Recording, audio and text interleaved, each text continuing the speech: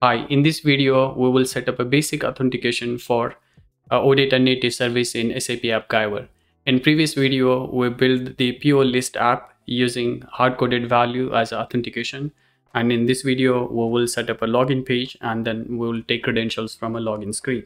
This is the app, and if you haven't seen my earlier video, I would highly recommend you to go back and watch my previous video so you will have a base to understand how to set up the authentication. And I will leave the link here on the top, here on the card there.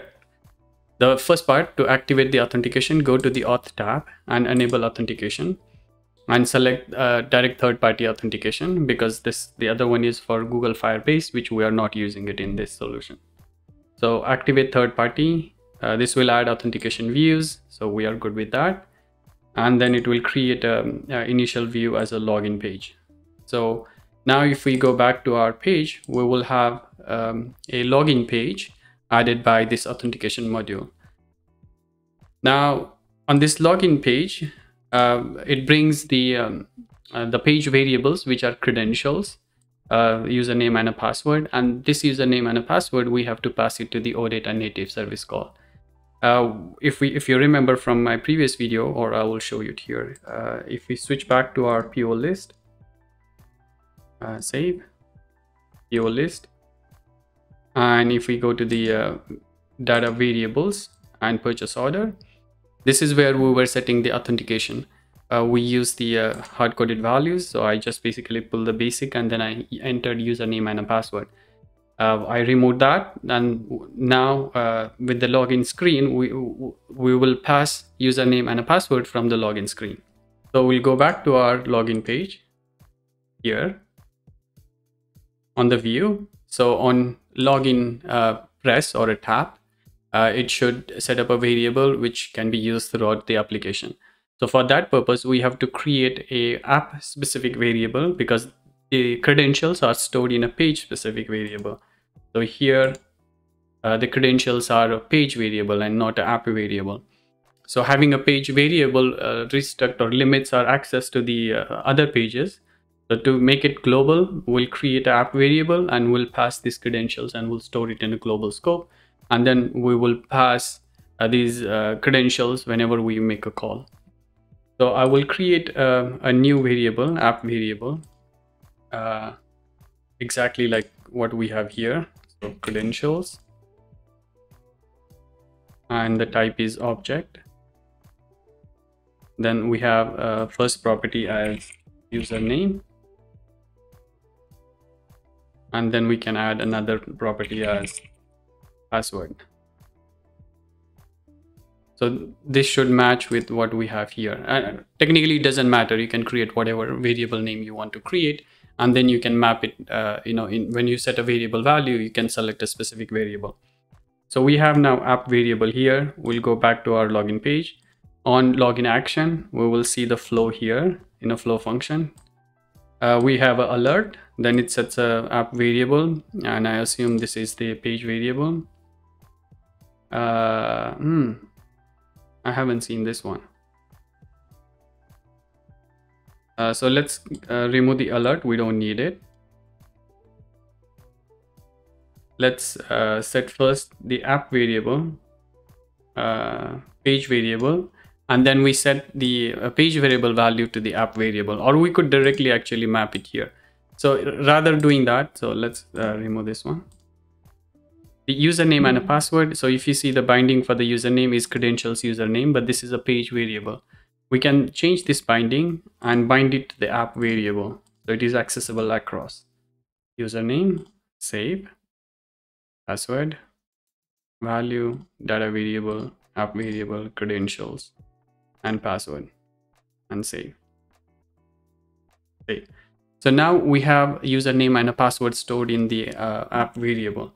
Now on top of this, we can authenticate ourselves, and the way we can authenticate is by calling get record collection, or you can call the HTTP request to fetch the token, and then you can use that CSRF token to pass the data to the backend. But for simplicity, I'm just going to call the get record collection.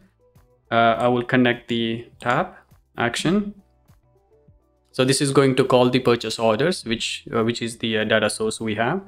And in here in authentication, we'll map the object with properties, and username is coming from data variables, app variable, credentials, and username. And the password is coming from app variable, credentials, and password. And save. So the get record collection has two outputs. So if you see it here, the first port 1 is called when we have a successful call, and the port 2 is raised or called when there is an error or a failure. So that means if port 1 is triggered, that means we have successfully authenticated ourselves. Now you can limit number of records, because this is kind of open query. You can add paging, or you can add a filter condition to just get one record to test, or you use the basic HTTP. If you want to know how to use HTTP flow function, check my Appgyver playlist. I have another video to consume a REST service, and in that service I use HTTP function. And on error, we will raise a message or toast.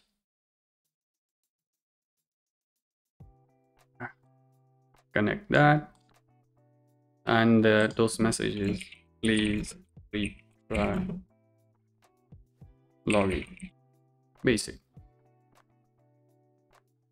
Okay, and on successful, it will dismiss the initial view and it should navigate to the PO list. So we can test with the current setup. We should be able to bypass the first screen, or we should be able to successfully authenticate ourselves and move on to the next page, which is a PO list. Now we did not set up the authentication for PO list, so it will show a pop-up, or it will prompt us to enter user ID and a password. So let's launch,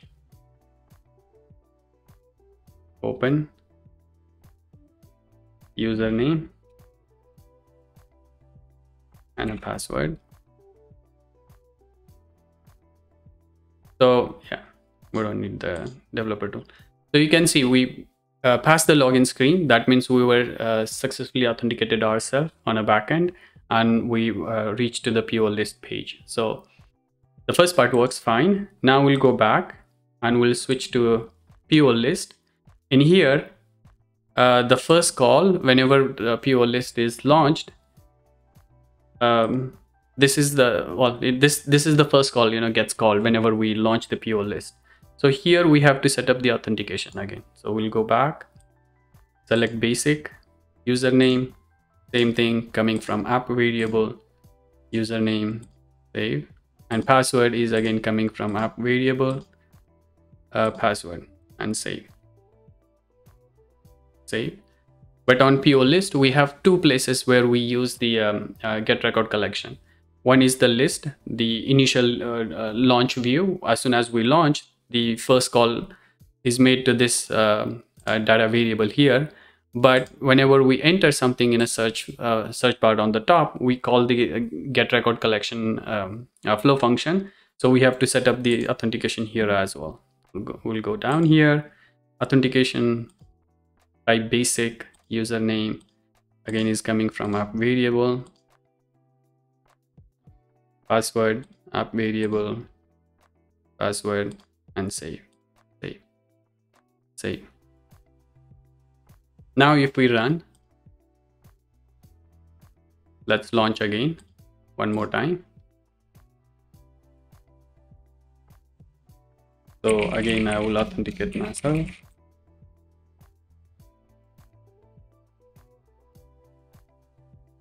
Okay, so now we have a list of POs, and if I try to search, let's say 27, this PO, and search, so this search functionality also works. So this is how we can set up the basic authentication. There could be more than one way of setting basic authentication, but what I find in a native oData integration, I do not have a lot of flexibility to set the HTTP header, or to play around with HTTP header and CSRF token. If you use oData service as a REST service instead native oData service, then you have that flexibility to add HTTP headers, which is like a basic authentication token or CSRF token. If you want to know about the REST based approach, you can check my playlist. And if you want to integrate the oData native, then you can use this video as a reference. So thank you for watching and see you in the next video.